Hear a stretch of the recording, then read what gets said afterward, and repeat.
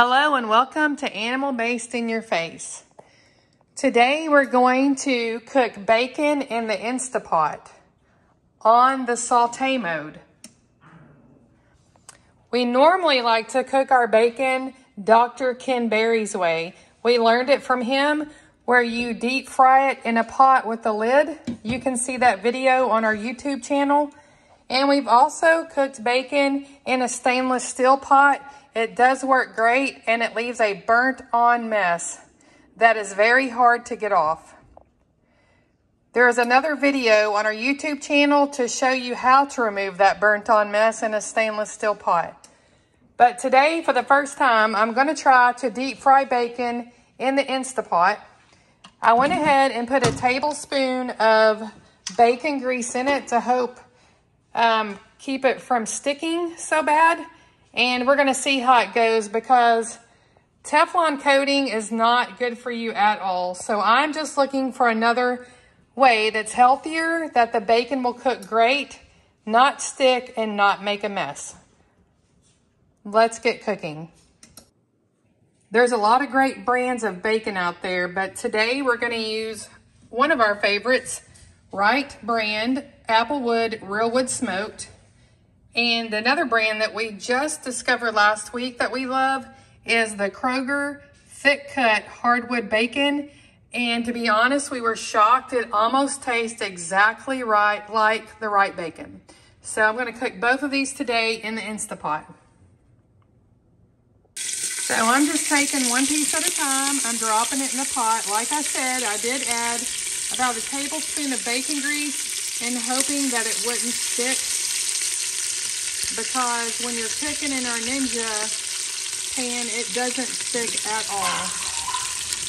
It's on Sauté mode. My dogs are playing and barking. Please ignore them.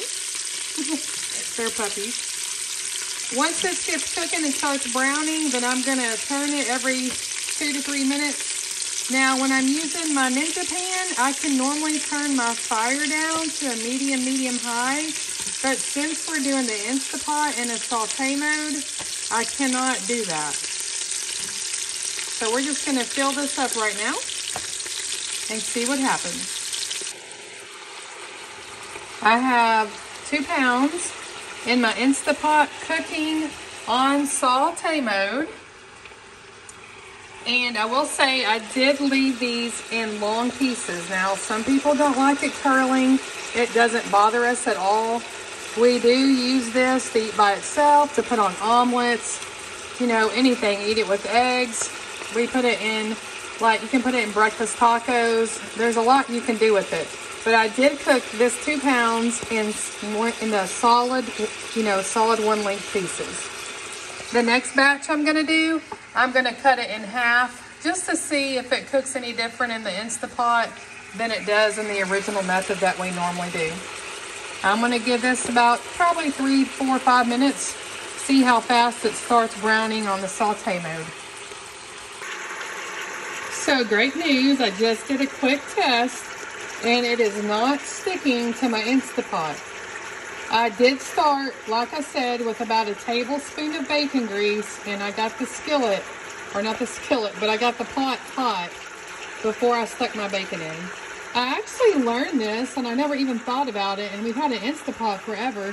One of our subscribers made a comment that she liked to cook hers in the InstantPot, and I was like, wow, why didn't I ever think of that? So thank you to that subscriber. I'm trying out your technique today.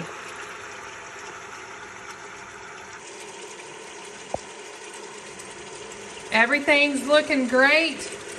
Just starting to lightly brown, so I'm going to let it go a little bit longer. But I was going to say another great thing about cooking in the InstantPot is it's mobile, and you can take this outside to your back porch, in your garage, anywhere you want to cook it. If you do not want your house to smell like bacon or that strong bacon grease, some people love it, some people hate it. We don't really mind it, to be honest, but if it's a beautiful fall day, I'm probably going to take this outside because we have a gorgeous lake view and cook my bacon outside. It's still on Sauté mode and it's just cooking in its own fat.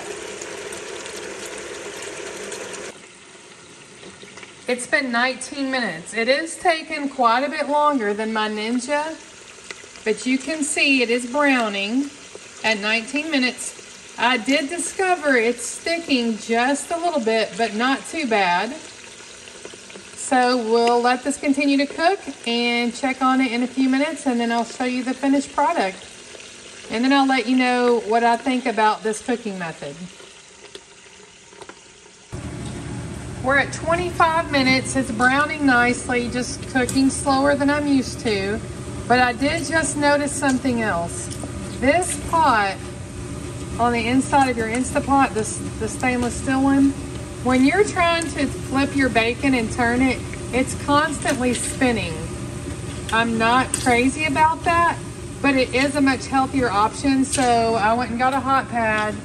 You know, you could probably just use a towel or something, but I went and got a hot pad or a, a glove. I call it a hot pad because we still use it as one.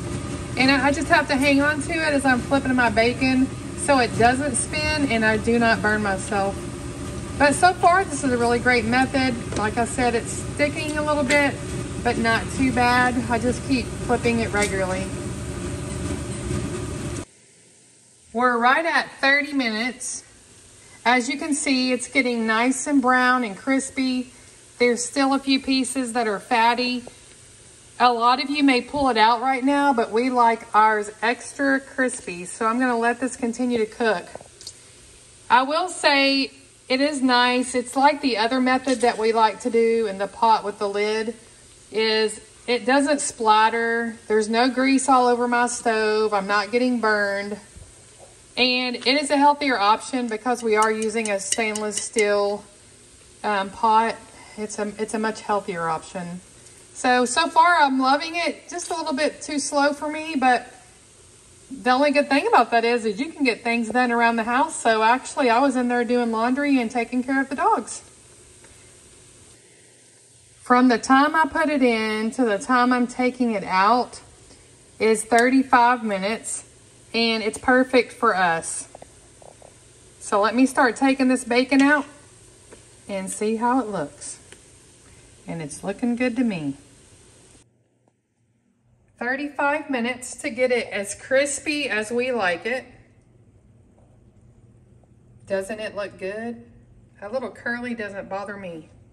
We actually keep this in the refrigerator in an airtight container, and we go through probably 6 to 8 pounds a week, so it never goes bad because we're eating it so fast.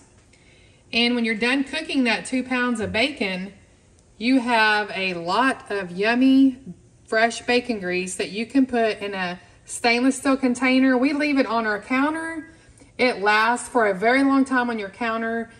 You will know when it's getting bad when it starts to smell, but we go through it so fast, ours never gets bad. And some people actually keep it in their refrigerator in a mason jar. I'm gonna go ahead and throw in the bacon that's cut in half and see if it cooks any quicker. When you turn on your InstantPot and you hit that Sauté button, just pay attention because it puts a 30-minute timer on there, which is fine, and it will probably be great for most people. But if it beeps and it happens to shut off, you'll just need to come back over here and hit that Sauté button again, and then you can hit cancel when you're done cooking.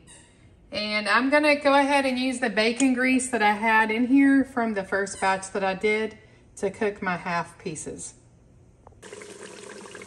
It's been 7 minutes.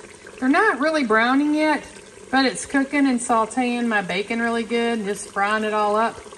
So while that's cooking, I just wanted to show you, these are the Rubbermaid containers that we absolutely love. You can get them on Amazon, of course, Walmart, anywhere, but they seal airtight. So in the refrigerator, we usually cook about 4 pounds at a time. This is 2 pounds. And I just stick it in here, put the lid on it, press it down, it locks. It's totally sealed. And this is how we store our bacon in the refrigerator.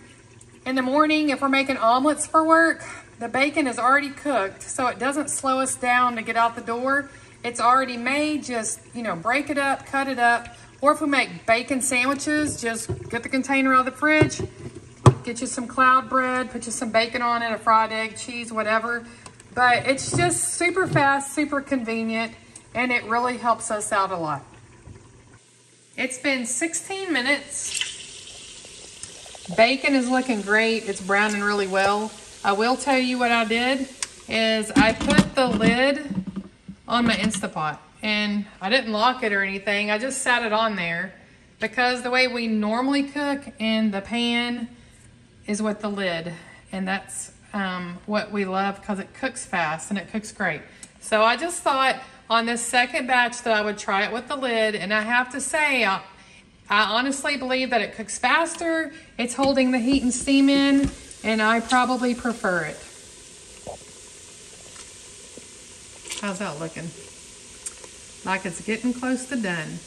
It's definitely cooking faster. This is a little bit less bacon than the last batch, but it's also cut smaller. So it's cooking faster, plus the lid on. So I think I'm loving it cut in half for sure. So this method took about 22 minutes for it to get done. They're cut in half. They look fantastic. I'm gonna go ahead and put them in my other container, and we're gonna be loaded up with bacon for the next several days. And then I'm gonna cook one more batch. I've finished cooking all my bacon, and we're gonna save our bacon grease and put it in our stainless steel container. But I wanted you to see the bottom of the InstantPot and all the stuck on yucky stuff. We do have a video, like I said earlier, on our YouTube channel where you can see how we clean that off pretty easy. Be sure to follow us on Animal Based in Your Face for more great recipes and tips. And be sure to find us on Facebook in our Facebook group called Animal Based in Your Face Tribe.